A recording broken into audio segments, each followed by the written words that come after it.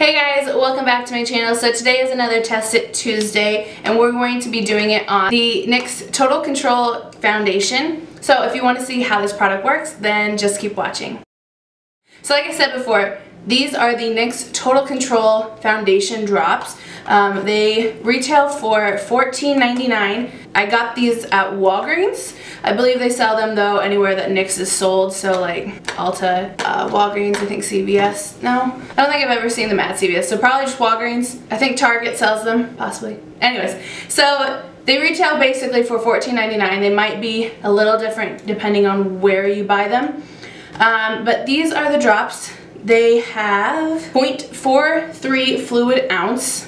And let's see how many shades. Okay, so it looks like on NYX's website it actually retails for $14. They have 30 shades, which is amazing. I am in the shade Porcelain, which I think is like second to last. Okay, which is third to last. So the box says that you can do 1 drop for light coverage, 2 drops for medium. No, I lied. You can do 2 drops for light, 3 drops for medium, and 4 drops for total coverage, or full coverage, I mean. So we're gonna test this out. I have already been wearing it throughout the day, so the makeup I have right now is actually, it's 7 to 7, so I've had this on for 12 hours, and it's still holding up pretty good. I did do 1 primed and 1 unprimed. So this side I did unprimed, and then this side I did with a primer. And the primer I use is just the one I use daily, which is the Smashbox Primerizer. So I actually think I like the finish of the unprimed side better, but it lasted longer. So it still is on there, but I can see my redness right here coming through. This one I can see it a little bit down here, but it's not as intense as over here. Although this side is also harder to cover, I've noticed, for my redness, so maybe that's the reason. I'm going to jump to a clip of me testing out the product. That way you can see how it applies and all that stuff, and then I will come back and tell you my final thoughts. Okay, so I'm going to do this like I did every time I've tried this foundation, which I have tried it 3 times now, just to get my full thoughts about it. So I'm going to use my primerizer, and I typically do it on both sides of my face, but for this video I'm going to do it on half.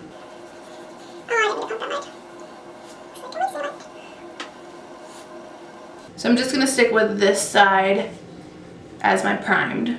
So I have tried to use this product multiple different ways. I've tried it with my Morphe sponge.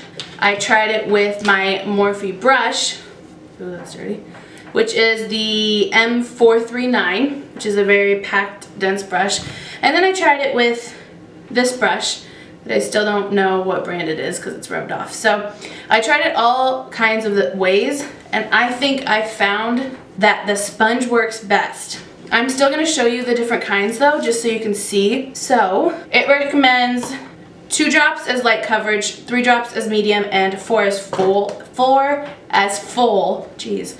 So I'm just going to show you basically as if I was doing it like they said. So here is 1, 2, kind of 3, but we'll go with it. So I'm going to use my flat brush to put it on my face first, because I found it just spreads easier. Obviously, they have a brush that they recommend, that's their brush. If I'm buying a product, I want it to work with any brush that I would already have. I don't want to have to go out and buy another brush. So I'm going to do this side with this brush.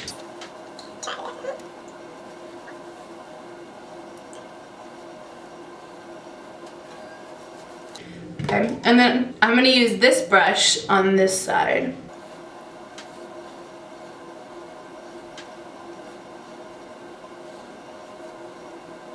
I'm going to tell you right off the bat, this one takes away a lot of your coverage.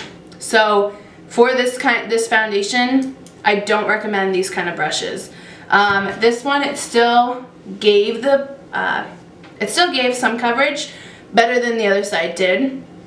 But I would say this is light coverage, but extremely, extremely light. Like, you might as well not have any on. I don't know if the camera is picking up the color very nicely, but I can still see a lot of my redness. So I'm going to add 1 more drop as the medium coverage, and I'm just going to try to grab a tiny bit and just put it in the places that I have a lot of redness.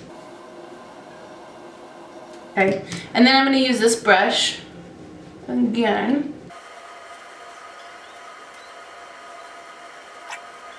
Okay, so that is medium coverage. Okay, so that's considered medium coverage. Me personally, I would consider this light coverage because I still see a bunch of my redness. My contour line is, I have darkness there, so I can still very clearly see that. So we're gonna do one more drop. Let's give it a little more. And then we're gonna put this on my specific red spots.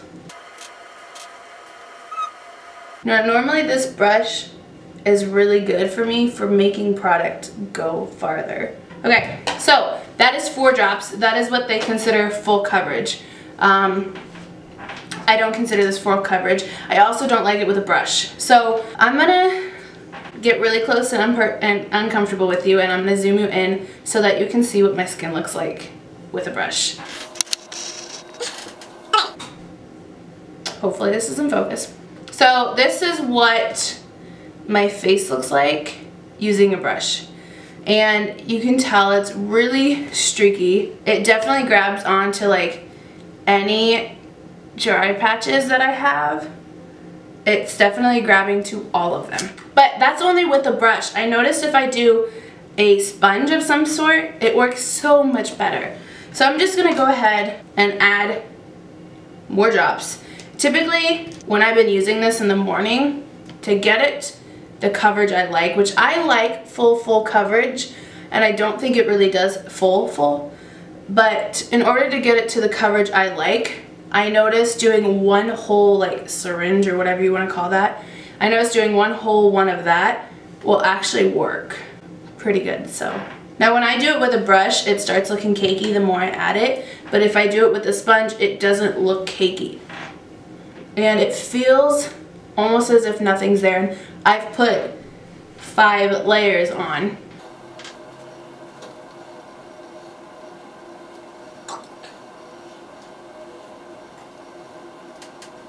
Because I had already put those 5 or 4 drops on, I just did half of this to get the amount of a full one basically. So this is what it looks like after you have a full one. I think when it's full, like using a full amount, I think it actually looks really pretty. Definitely don't think it's full coverage, but it is medium. I would show you my skin, but since I used a brush starting, it doesn't look good still. The sponge helped some, but it's not gonna fully fix it. Now that you see how I applied it in the different ways and how it reacts with those kind of ways, let's just go ahead and jump onto my final thoughts. Okay, so that is how I applied the foundation and how it looks on my skin. Overall, I think it is a decent product. I do like how it literally feels like there's nothing on your skin. I do really like that. People that like light coverage to medium coverage would actually really like this, but I think people that like full coverage wouldn't like it that much, only because it did cover, but it's not full. Like, it took me a while to get my redness covered. So it's definitely not by the drops that they say on the back of the box. It is buildable and it's nicely built. It doesn't look cakey. I think the only thing that looks cakey on my skin is where I did the powder for my under eyes. So I do think it's actually a really nice product and I would recommend it, like I said, for more people that like light coverage to medium. Maybe not so much for full coverage. But that's all I have for this video, so thank you for watching and I will see you in my next one.